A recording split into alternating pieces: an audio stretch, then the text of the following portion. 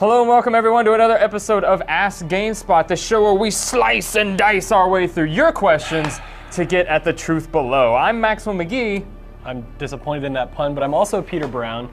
We asked you guys last week to send us some questions for Metal Gear Rising. We're going to answer them for you today. Maxwell? Our first question comes via Twitter from Alto K. Humbroso, who wants to know, is the game going to have multiplayer or something?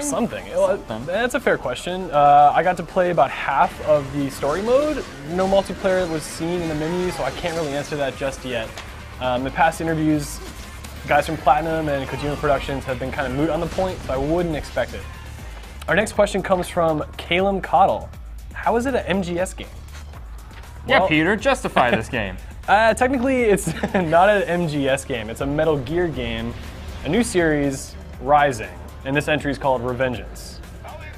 You got it? Write it all down, map it all out. Could get a little confusing. Our next question comes from the AK-47 Bro, who wants to know, so it looks like an action game, but does it retain any classic stealth qualities from previous Metal Gear games? Yes, it does. It's not in the same form as you'd find, like Snake kind of sneaking around and hiding behind, little corners and stuff while guards walk by. But there are alternate paths you can take in levels where you can get stealth kills. There is no reward that's been mentioned for doing an undetected playthrough, but something could happen. Who knows? The option's always there. Let's see, our next question comes from DMC Atik. Game looks fun, but I'm concerned about not being able to follow the story. Will newbies be able to follow along and get the story? If you made that flowchart I alluded to earlier, then yes, I think you'll be just fine. So technically this takes place after Metal Gear Solid 4 by about 9-10 years. There is some, they do allude to the story in 4, specifically, Sons of the Patriots a little bit, and some of that stuff from 2 as well, but kind of this is its own story. Focuses on Raiden, focuses on his life as a private military, private protection agency? I mean, it sounds like since this is sort of like a new sub-series within the Metal Gear universe, I imagine they want to keep it pretty open for people who are just jumping on. Like maybe if you were turned off by the stealth elements in previous Metal Gear games, you'll be more attracted to the high-octane ninja action in this game. There you go. Our next question via Twitter comes from DJ Platinum HD, who wants to know, will there be cameos of classic Metal Gear Solid characters like the original Cyber Ninja, Gray Fox? You kind of nailed it. So it's not necessarily a cameo though. What you get is a skin that's part of the pre-order bonus from ordering it at GameStop. Go figure. Yeah, there's been no mention of it like an alternate storyline if you use that skin or what it does to change the gameplay, but I wouldn't be surprised if Kojima threw in a few little Easter eggs, if you did complete a playthrough with Cyborg Ninja. We'll have to see. Adnan Ahmed asks, a big part of what makes Metal Gear Solid games unique is their long cutscenes. How is the game handling this? The game is actually an entire movie. Yes. There is no game. No game at all. No, actually the cutscenes are much shorter than I think what you're used to from a typical Metal Gear game. There is lots of, dialogue back and forth between Raiden and his foes, but it's not the same, 45-minute long cutscenes that you're used to from, say, 4. Charles Harden on Facebook wants to know, so Raiden gets a robot dog ally? Yeah, he does. And he actually has a nickname, K9000, which I think is alluding to a movie from the 80s. Yeah, but so he basically serves as a scout for Raiden in some instances. He'll run throughout a level, figure out where enemies are, figure out where hidden exits might be. He's sort of your sidekick. There's not that much interaction between the two of you. He kind of just provides info and you use it as you will. Now, I called you Raiden. Your name's actually Peter. I saw you fighting a sort of robot dog enemy in the demo. He had that chainsaw tail. Is that the same dog that you're going to befriend later on? Same dog. He actually shows up to kill you, sent by Sam Rodriguez, kind of your rival that's established at the beginning of the game. Oh, Sam. But once you defeat the dog, you actually reprogram him and he becomes an ally of yours. Okay. Kind of bored, there's always this relationship going on between the two of you, he's AI, you're sort of human, sort of cyborg, and he's trying to figure out who you are and how to work together.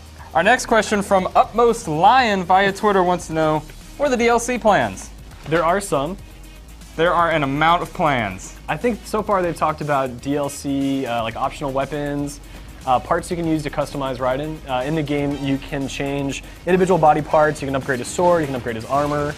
He's got, you can use a missile launcher, you can use a lance, all sorts of different things, and they're going to be adding to that. And you also mentioned the Gray Fox skin. Yes, but there's no telling if that's actually going to come later for people who don't pre-order, but I wouldn't be surprised if it did. Josh Parrish wants to know, will Snake or any other character cameo in it? I'd like some sort of appearance from Sunny. I think we all would. And the fact is, at TGS this year, there was a listing of a voice actor for the Sunny character. So there will be some appearance, but having not completed the game, I can't really tell you how or when.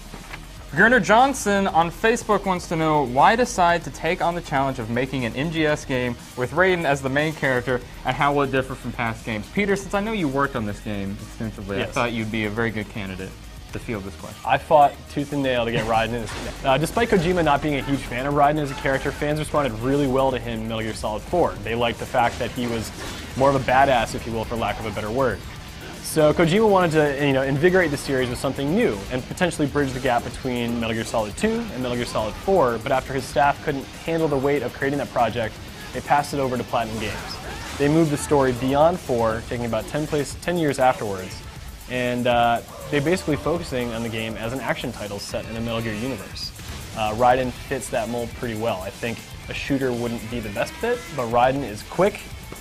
He can cut pretty much anything in about a dozen pieces. Kind of fits right into Platinum's portfolio. And he's a robot ninja! All right, John Stamatellis wants to know, can you really cut everything? Everything, Peter. I mean, come on. Can you cut feelings? Or time?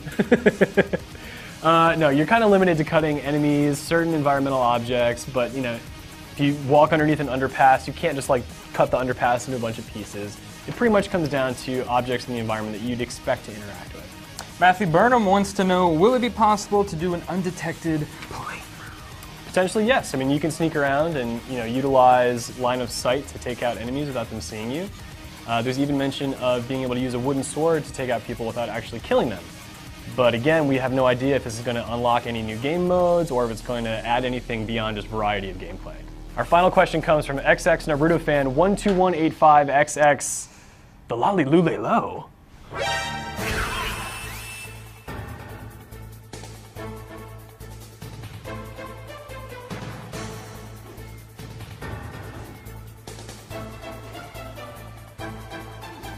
Thanks for watching, everybody. If you have any other questions about Metal Gear Rising, let us know in the comments below, and we'll do our best to answer them for you.